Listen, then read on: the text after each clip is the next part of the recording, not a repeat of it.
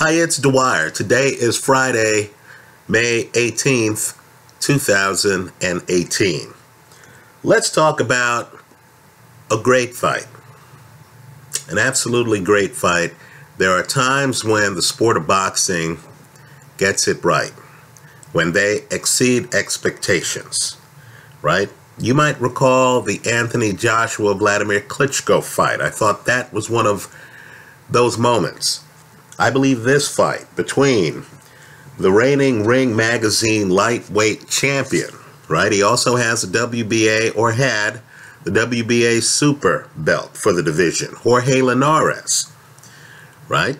Taking on two-time Olympic gold medalist Vasyl Lomachenko, a man who was trying to become a three-division champion in his 12th professional fight. Now again, this is the way the sport is when it hits its top level, right? This is boxing the way it ought to be. The fight was at Madison Square Garden, the same place where Joe Frazier, unbeaten heavyweight champion, met Muhammad Ali, unbeaten heavyweight champion, in their first matchup, the legendary fight, right? Let me also say too, that boxing got this one right in more ways than one. The fight was on ESPN here in the United States. I know it was on Box Nation in the UK. It got great ratings. Great ratings. You didn't have to be an HBO or a Showtime subscriber to watch this fight. Let me also say too that the fight was excellent. It's one of those fights that you want to get a tape of and just keep it in your cabinet for when you want to remind yourself of what a great fight looks like. Understand, at the time of the stoppage by Lomachenko, the fight was a draw on the three judges' scorecards. Right? Think about it. High-profile fight, high-profile venue, big-time boxing crowd. Big time. And these two fighters put on a show. Now, to the gamblers, my core constituency, understand that Lomachenko goes off as a double-digit favorite. Right? In my pre-fight video, the bet I recommended was to take Linares plus 650. Those were the odds at the time of the video. And to hedge the play with the over 9.5 rounds at a minus 130. Folks, the hedge won. Let's do the math. The fight ends at 2 minutes and 8 seconds of the 10th round. The minute it got by the 1 minute and 30 mark of the 10th round, you were a winner, right? Of all the bets on the board, the over 9.5 was one of the very best you could have taken. I have no doubt there are people watching this video who took Lomachenko straight up, right? In the comment section to this video, tell the world what odds you got when the fight tipped off, right? I'm just saying here that the minus 130 you got on the over was much better than any odds you got on Lomachenko simply to win the fight. Let's go one step further too. With the hedge, you got a chance to swing for the fences, a plus 650.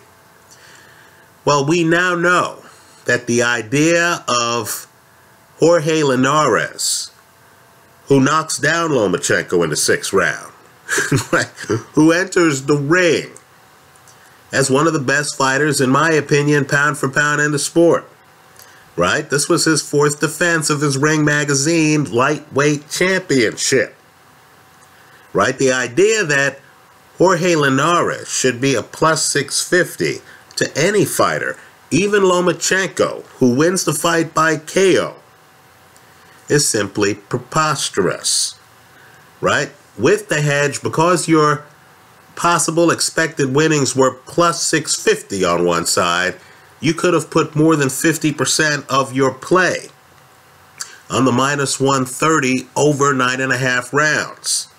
And if you did that, let me just say, congratulations. You won a nice sum. Now let's talk about the fight, because I understand, right? For many of you, you're really here for boxing, not gambling, and I completely respect that. So, let's shine a spotlight right now on Vasyl Lomachenko, and let's talk about what makes him one of the very best fighters in the sport, pound for pound, right? I want people to understand the talent level we're dealing with here. So, in future fights, you can think about his strengths and you can think about his weaknesses, right? Let me also say, too, what I said in the pre-fight video, and it's something I stand by. While Vasyl Lomachenko is one of the very best in the sport pound for pound, right, he's also overrated. Anytime in a fight like this, against a very difficult opponent, a proven opponent, right? Understand, Linares has more knockouts in his professional career than Lomachenko has fights.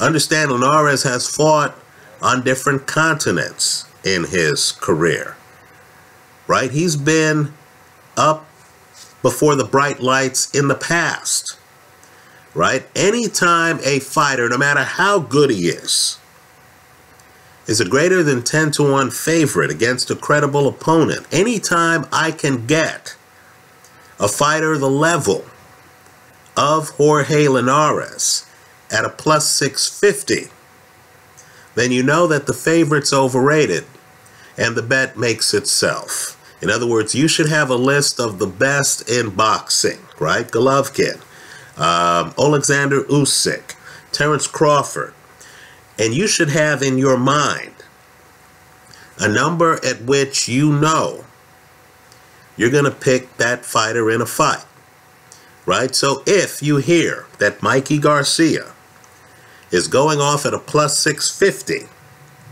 right, your only two questions, at least to this observer, should be, one, is he healthy, right? Because you don't want to pick a guy who's hurt before the first punch is landed. Is he healthy? And two, is this fight in his weight class? In this fight, you had the added dynamic of the underdog actually being the regular at 135. In other words, Lomachenko was coming to Linares' weight class, and the casino still gave you a +650. Right? Understand, once the casino offers you crazy odds like that, that opens the door to other bets. In other words, you can then say, okay, is there a bet on the board that I could hedge these long odds against?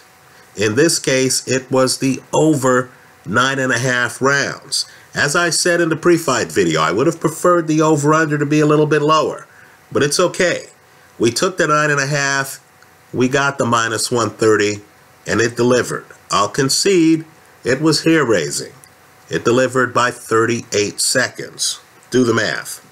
Well, let's talk about Vasyl Lomachenko. Now understand, as good as he looked in the fight, and he looked great. Understand, I thought both guys looked great at different times. Right? As good as Vasyl looked, understand there was a part to his game that you didn't even get a chance to see in full bloom. Vasyl Lomachenko fights this fight out of a southpaw stance. Just understand that, like Tyson Fury, like James DeGale, like Terence Crawford, Vasyl Lomachenko's ambidextrous. He fights out of a southpaw stance because he's dealing with a righty who has a pretty good jab. Were he to deal with a lefty, Vasyl could have fought out of a right-handed orthodox stance. Understand, as good as he looked, you only saw part of his game. Now let's talk about his traits. You've heard me in videos and talking about some other fighters say, you know, this guy, he's just not defensively blessed, right? Understand, if you ever want to know what I consider a defensively blessed fighter to look like, just look at a tape of Vasyl Lomachenko. He's defensively blessed. Understand, usually, as Anthony Crawler knows, usually Jorge Linares is landing more punches than he lands on Vasyl Lomachenko. Usually Linares is a guy who will dive into the pocket, who's fast-handed, who throws combinations, right? He'll come in, he'll bust you up. He's offensive. Here in this fight, you didn't get the full idea of Linares' offensive capability because Lomachenko is that good defensively. First off, he has a feel for what punches are coming, right? We've all watched the fight where a guy is here and the other guy's throwing right hands that seem to land with regularity, and the guy just looks unaware of how to even move away from the punch, how to even block the punch, how to duck away from the punch. Understand that Lomachenko just has an innate understanding of what the other guy can throw. A lot of great defense is not just anticipation, but anticipation caused by taking away the other guy's weapons. So you'll notice Lomachenko, who's fast. He's very fast, right? He's the faster man in this fight against a fast opponent. But as fast as Lomachenko is, you'll notice Lomachenko, for stretches of the fight, has his hands up. This is a guy with a great upper body. He has his hands up. He knows Linares is going to try to come in with left hands because he's taken away the right hand, right? He's looking at punches that he knows he's going to prevent from landing.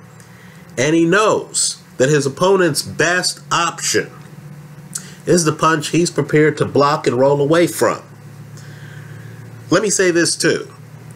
As great an athlete, and he's one of the best athletes in boxing, as great an athlete as Lomachenko is, ambidextrous, coordinated, right? He's not leaving things to chance. Again, he has his hands up, right? The guy has the reflexes to fight you with his hands down. He could have tried to just dodge. We've seen fighters try that. But this guy, great athlete, still has his hands up. There's a certain fundamental soundness to the guy's game that really helps his defense. Let me also say, too, that when you watch him, and again, understand, he's fighting southpaw, could have been fighting orthodox. You'll notice that the guy can move. He can circle the pocket both ways. In other words, this isn't the guy who can, move away from an opponent's right hand. But then if the opponent is ambidextrous or switches it up and starts throwing power lefts, doesn't really move that well.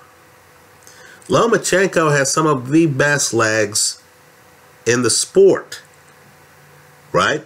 By that I mean the guy can literally just move any which way he needs to. It's like being on one of those segways, right? He can move this way, he can move that way, and he's seamless. In other words, he's still coordinated. When he's on the move, he still has his offensive game intact, right? You'll even notice, too, that at times, he's able to just swing out to the point where he's practically behind the guy who was in front of him. In other words, the guy's movements are unpredictable.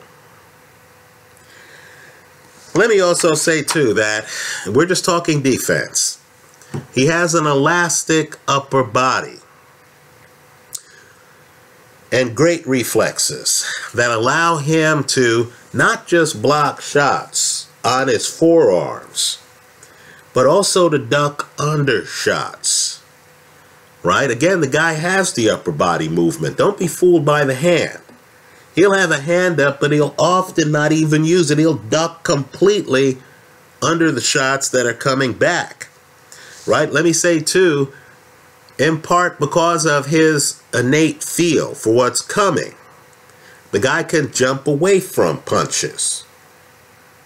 So there are times where Linares surprises him, and Linares has the longer reach. Linares has more ring coverage, right? Linares can hit you from farther away. But there are times when Linares jumps forward and Vasyl Lomachenko is able to jump backwards. In other words, he's not one of these guys with cement legs who can't move, right? He has cat-like reflexes that allow him to maintain a cushion between you and him when he wants one. Let me say this too, right? In terms of his offense, he's a combination puncher. What that means is he's not Floyd Mayweather. Mayweather's a pot shotter. Mayweather's a guy who wants to hit you flush, then feels that he's scored the point on the scorecard, then Mayweather will back away. Right? Lomachenko is more like Ray Leonard.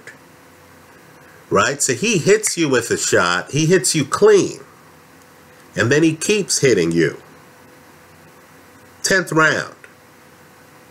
I know the press is focusing on the liver shot, the last punch Lomachenko throws. But understand what sets up the liver shot is Lomachenko is hitting Linares with headshots. Linares is getting hit with a bevy of headshots. And you'll notice once Loma starts in that round, Loma's not done. He's not there to win a round on a judge's scorecard. Right? He's actually hitting with headshots, and then the smaller man is moving in on the bigger man. Right? It's the headshots that set up the body shot. Let me say this too. I know Linares is upset that the ref stopped it.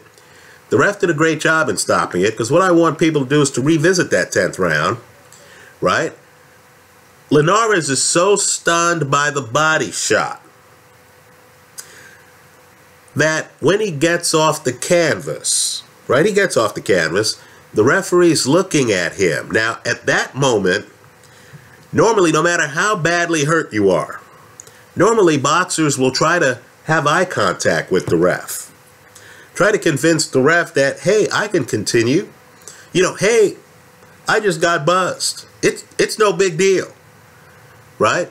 Here, Linares' body is so gone. And keep in mind, I took Linares in the fight. I was hoping for the plus 650. I'm on the Linares side of the play. But Linares' body is so gone that when he gets off the canvas, look at the film. The ref looks him in the eyes, then Linares bends over. Literally, can't stand upright. He bends over. The ref is watching him bend over. Then Linares bends back up. Doesn't do what a lot of fighters do. Raises gloves to make the ref know, hey, look, I'm here. Look, I'm coordinated. I'm ready to fight. No, he doesn't do that. His hands never come up like this. They can't. Folks, I thought the ref did Linares a favor by stopping this fight. Understand, Loma had just busted off not just the left of the body, but Loma had just busted off a combination. I want people to look at the last 20 seconds of the fight. Loma has just busted off a combination because that's who he is. Let me say something else about Loma's combinations, and let me say this to the Ray Leonard crowd. I know, trust me, I know Loma doesn't punch like Ray Leonard. Right? Ray Leonard was a finisher. Look at the Donnie Lalonde fight. Right? Loma, by contrast, throws combinations, but you'll notice the punches are short. Right? Because Loma always has his hands like this. He's not the combination type puncher a Ray Leonard was, who's winding up during a combination. You'd see a Ray Leonard combination and punches are coming from down here, right? He's, Loma's not that way. Loma always has his hands close by. But understand, because he's throwing the shorter punches, he throws much shorter punches than Linares, right? It increases his hand speed. He has more hand speed than Linares, right? Let me say this too. Some guys are counter punchers and they're waiting for you to do something before they do something. Loma's a switch. He can lead, he can counter. So, understand in this fight, where he moves up to the lightweight division, he's not even a lightweight, he moves up to the lightweight division. Understand that he's actually the guy hunting Linares down. He's not waiting for openings. Folks, he's creating openings. Right? He's the hunter for most of the fight. It's really a tribute to Linares, who I'm sure is accustomed to being the hunter in most of his fights, that Linares has as much of a back foot game as he does in dealing with a fast-handed opponent who's pushing the issue. Let me say this too. Loma isn't that tall, so Loma can fight small, right? You'll notice he gets inside on Linares, and Linares doesn't have a lot of surface to hit, right? Loma knows how to lean forward. Then, of course, he's throwing combinations and he's moving, right? Loma, left to right, right to left, doesn't matter. He has great legs, right? I got the feeling that this was a tale of two fights. First half of the fight, I thought Linares takes the first round, but the first half of the fight, right? It's Loma being smaller than Linares expected. Being the hunter more than Linares expected. Linares not having a lot to hit, not having a lot of time to think. I thought Lomachenko wins most of the first half of the fight. Then you get to the second part of the fight. Get the knockdown in the 6th round. I thought Linares comes out, makes the adjustments. We'll talk about that. Wins the 7th round. 8th round could have gone either way. I thought Linares clearly wins the 9th round. I thought Linares comes out and has one of his best moments of the fight at the beginning of the 10th round. He gets Lomachenko back up against the ropes momentarily, and it looks like Linares has figured out that you can't rely on a jab against Loma. You have to throw hooks. You have to throw counter power shots.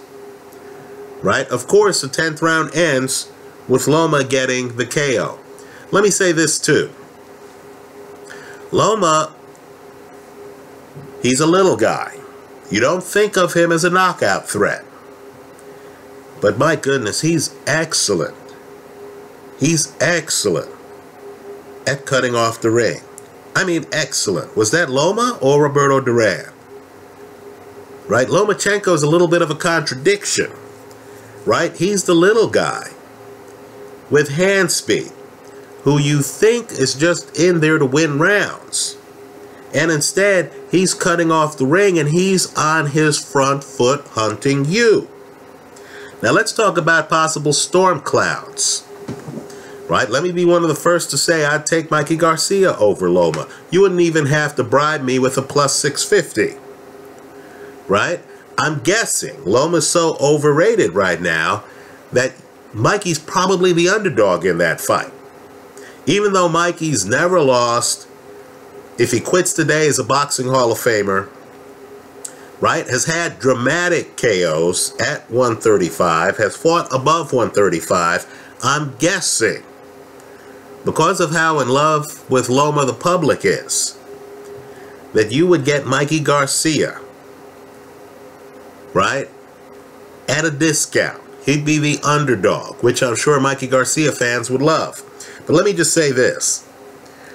Loma is not a back foot length guy. In other words, I didn't see the version of his game where the other guy comes forward and Loma decides he's just going to set traps. Right? He doesn't have that Vitaly Klitschko part of his game where he just leans back, lets everything end here. Right? Sticks a jab, moves around, lets the other guy tire himself out a little bit. Right? That's not Loma's game. Ray Leonard has that part of his game, right? That's Ray on his back foot against Marvin Hagler, for example. Right? Loma is not really a guy who goes on his back foot much, even with the great legs. Now, the reason that's a cause for concern is because he's now gaining weight. He's fighting at lightweight. He has 3 titles. The next step up is going to be 140. The guys he's fighting are going to feel that he doesn't have a big punch, right? He gets a stoppage here, but folks, it's in the 10th round, right? It's off a liver shot, right? You didn't get the feeling that his punches had a lot of power, right? Linares isn't holding on for life earlier in the fight. So I'm guessing a bigger man, let's say a Mikey Garcia, is going to feel that, look, if this turns into a shootout and we trade bullets, I think Mikey's going to feel that his bullets have higher caliber than Lomachenko's, right? Because Loma doesn't have that Ali type game where, you know, you're sticking a jab and you're just moving. The other guy can't find you in the ring. Because Loma's a guy who likes to engage, that increases the chances for trouble against heavy-handed sluggers, right? And those are the guys who Loma has to fight to enhance his legacy at this point. In other words, if I'm Loma, I'm thinking about Relic at 140. I'm thinking about Mikey Garcia at 135, right? I'm not thinking about the Rigondeaux of the world anymore. Let me say this too. Loma doesn't have a slower pace mode. So he gets caught. That's not a slip, folks. He gets caught in the 6th round. He goes down. He gets up. Now, I believe the top level of the sport, guys who get buzzed, you want them to be able to, the next round, slow the fight down.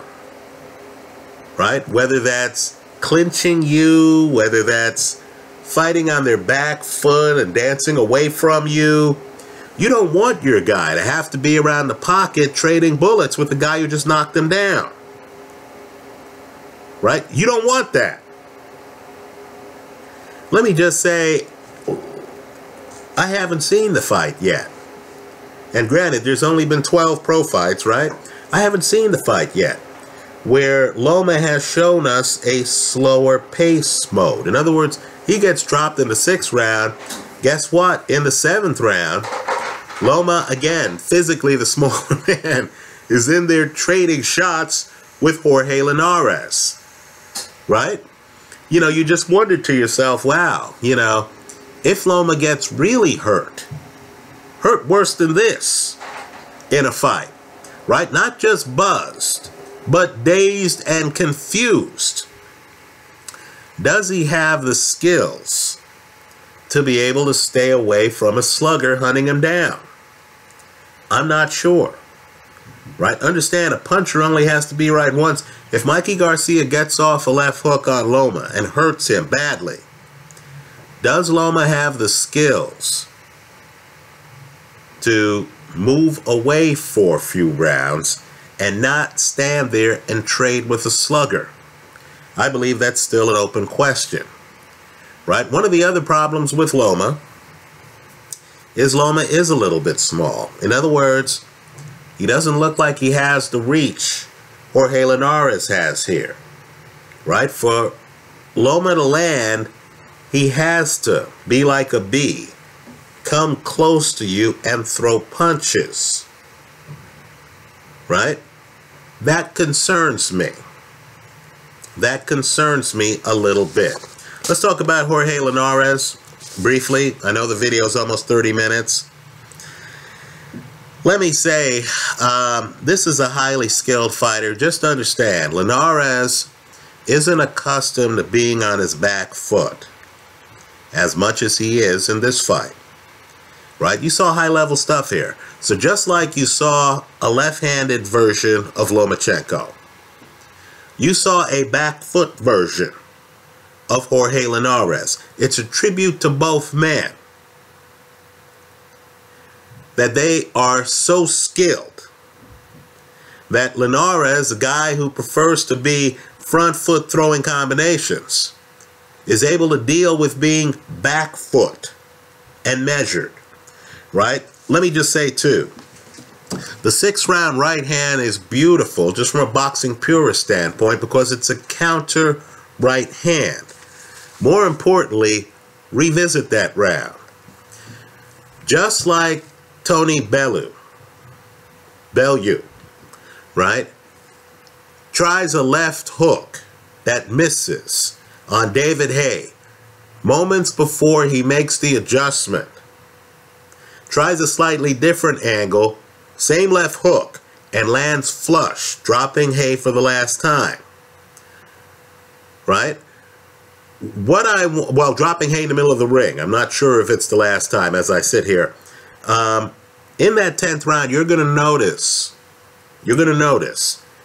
that Linares hits Lomachenko with a straight right hand about 10 seconds before he drops Lomachenko with a counter straight right hand. In other words, Linares is making adjustments. Folks, he loses rounds 2, 3, 4, and 5.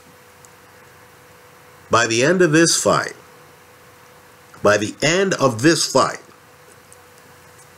the fight's even on the judges' scorecards. Linares is adaptive reactive. He's figuring out the punches that work and he's revisiting them seconds later on even a fast guy like Lomachenko. Quite frankly, I thought Linares was the one making adjustments.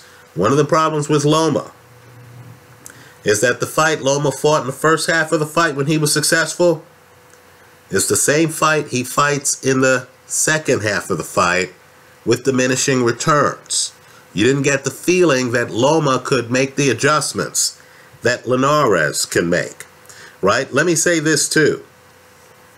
7th round, Linares starts throwing more right hooks to the body, right? He's had success throwing left hooks to the body, right? Linares starts to realize that if he dampens his jab a little bit and is just a little bit more patient, he's going to have openings for counter power shots, right? Let me say this too. The 9th round is one of Linares' best rounds. In other words, don't be fooled by the KO in the 10th round. Linares actually is building momentum. In fact, he starts the 10th round well. He starts the 10th round well. Well, let me just close with this. If you're going to fight Lomachenko, you need to be prepared to be on your back foot. Don't get fooled by sizes. Don't get fooled by the weigh-in, where you look and you see one guy is bigger than Lomachenko, right? Just understand Lomachenko is more front foot than back foot, right? Let me say this too. You want to aim for Loma's body. Loma's so committed to being close to you in high volume that it seemed to me that an orthodox fighter can land that lead left hook to Lomachenko's body. Also, Loma's not a guy who knows how to fight without throwing punches. He's not a guy who dances around the ring and looks at you like Ali looks at Liston in the first round of their first fight. Count the number of punches Ali throws in that round. No, Loma needs to be active with his hands, right? He's a great fighter, right? We're putting him under a microscope because he's a great fighter. But Loma needs to be active with his hands. What that means is that an opponent is going to have counterpunching opportunities. So what future opponents against Lomachenko need to practice is they need to practice throwing hooks on their back foot, what old-timers like Sugar Ray Robinson called an anchor punch.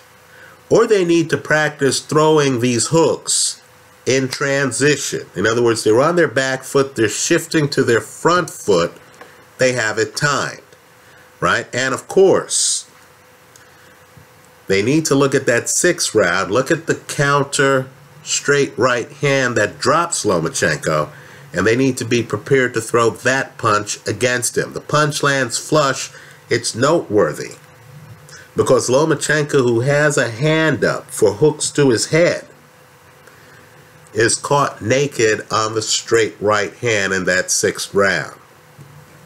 Anyway, that's how I see the fight. Please understand, I took Lomachenko over Rigondeaux. I recognize that this guy is one of the best in the sport, pound for pound. But understand, this is a gambling site.